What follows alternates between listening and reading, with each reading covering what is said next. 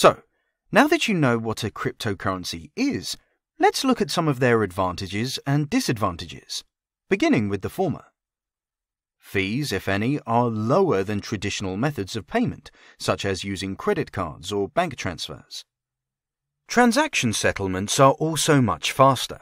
For example, some credit cards and banks may have you waiting hours or even days for payments to clear, whereas with cryptocurrencies such as Bitcoin, payments can be immediate. Furthermore, due to its underlying immutable blockchain foundations, once a transaction has been committed, it cannot be changed or reversed, therefore mitigating the risk of fraud. Cryptocurrencies cannot be counterfeited or double spent.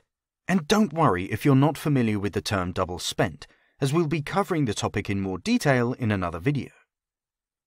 Finally, cryptocurrencies are also far more accessible than traditional fiat currencies, allowing easy access to individuals who, for whatever reason, may otherwise struggle to open a bank account. Disadvantages of cryptocurrencies.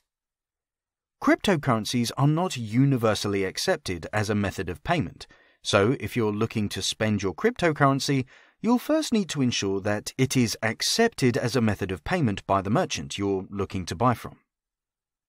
Legislation surrounding cryptocurrency is forever evolving and varies from region to region, which can make it difficult to keep up to date with the law.